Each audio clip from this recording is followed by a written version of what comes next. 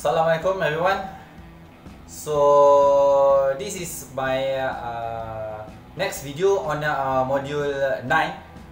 Okay, so you have I think about 3 parts of module 9 videos in this playlist. So let's start with the first part of module 9. Okay, so I hope you have your textbook and your slide with you right now. Okay, let's start. So today I want to start with module 9, operating systems. So we are still using the same textbook, Discovering Computers 2018 by Vermaat Sebok S.L, which produced by Singlish Learning. Okay, now let's go straight away to the objectives of our video today. So as usual, this is my kind reminder to the students. Alright, now as you can see, these are the objectives for the video today. So first of all, I will explain the purpose of an operating system. Then I will proceed with describing the startup process and shutdown options on computers and mobile devices. And I will end up with an explanation on how an operating system provides a user interface, manages programs, manages memory, and coordinates tasks. Okay, now let's start with our first slide. Now, when you purchase a computer or mobile device, it usually has an operating system and other tools installed. So these tools and all the related tools collectively are known as a system software because they consist of the programs that control or maintain the operations of the computer and its devices. An operating system is a set of programs that coordinate all the activities among computer or mobile device hardware. Other tools also enable you to perform maintenance type tasks usually related to managing devices, media, and programs used by computers and mobile devices. So most operating systems perform similar functions that may include starting and shutting down a computer or mobile device, providing a user interface, managing programs, managing memory, coordinating tasks, configuring devices, monitoring performance, establishing an internet connection, providing file management and other device or media related tasks, and updating operating system software. There are some operating systems also allows users to control a network and administer security. Okay, now let's start with the first function of operating system, which is starting computers and mobile devices. If a computer or mobile device is off, you press a power button to turn it on. If it is on, you may need to restart, sometimes called reboot, the computer or mobile device for a variety of reasons. For example, install a new program or app, update existing software, or experience a network or internet connectivity problem. When you start or restart a computer or mobile device, a series of messages may appear on the screen. The actual information displayed varies depending on the make and type of the computer or mobile device and the equipment installed. The second functions will be shutting down computers and mobile devices. To turn off a computer or mobile device, you may be required to use operating system commands, press keyboard keys, push a power button, or a combination of these methods.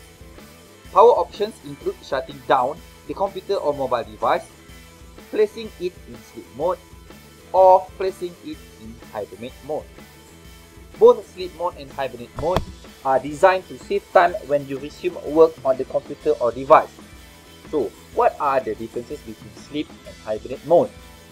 Sleep mode at first saves any open documents and running programs or apps to RAM, turn off all unneeded functions, and then places the computer in a low power state. Power is removed from a computer or device and any unsaved work will be lost. For hibernate mode, it saves any open documents and running programs or apps to an internal hard drive before removing power from the computer or device. The function of the power button on a computer or mobile device varies, and users typically are able to configure its default behavior. Next function will be providing a user interface. You interact with an operating system through its user interface.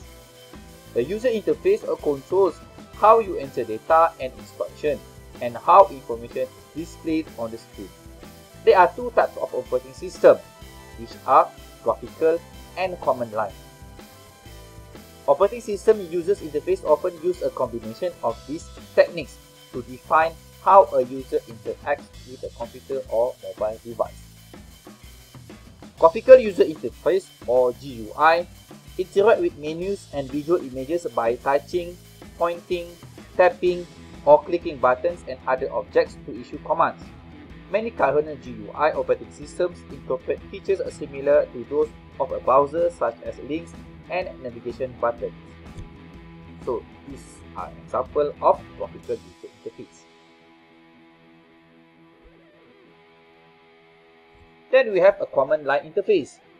In a command line interface, a user types commands represented by short keyboards or abbreviations, or presses special keys on the keyboards to enter data and instruction. When working with a command line interface, the set of commands used to control actions is called the command language.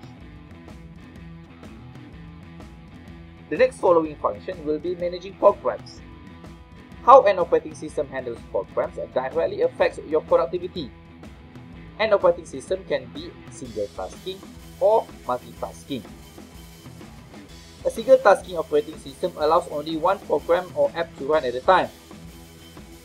For example, if you are using a browser and want to check email messages, you must exit the browser before you can run the email program. Operating systems on embedded computers and some mobile devices use a single-task operating system. A multitasking operating system whereby allows two or more programs or apps to reside in memory at the same time. If you are working with a multitasking operating system, you don't have to exit the browser to run the email program. Both programs can run concurrently. When a computer is running multiple programs concurrently, one program is in the foreground and the others are in the background. The one in the foreground is the active program. That is the one you are currently using. The other programs running but not in use are in the background. The foreground program typically is displayed on the screen, and the background programs are hidden partially or completely behind the foreground program.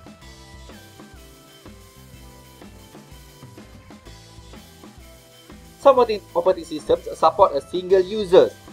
Others support thousands of users running multiple programs.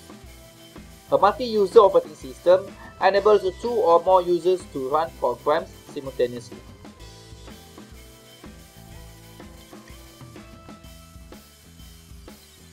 Then we move to the other function, which is managing memory.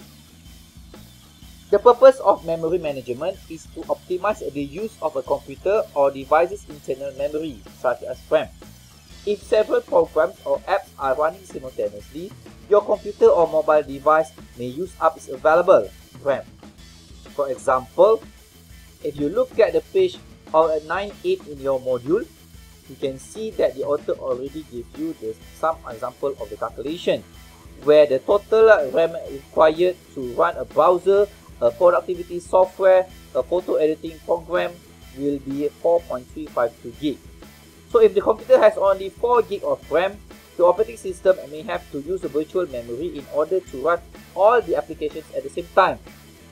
When a computer or mobile device runs low on available RAM, this often results in the computer or mobile device running sluggishly. With virtual memory, the operating system allocates a portion of a storage medium such as a hard drive or a USB flash drive to function as additional RAM. Because virtual memory is slower than RAM, users may notice the computer slowing down while it uses virtual memory.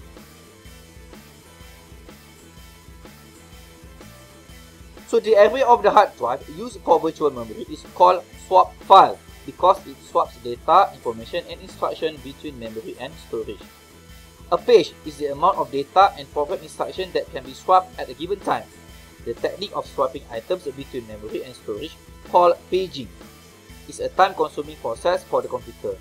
When an operating system spends much of its time paging instead of executing application software, it is said to be crashing.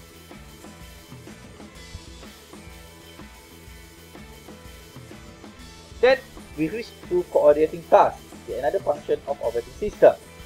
The operating system determines the order in which tasks are processed.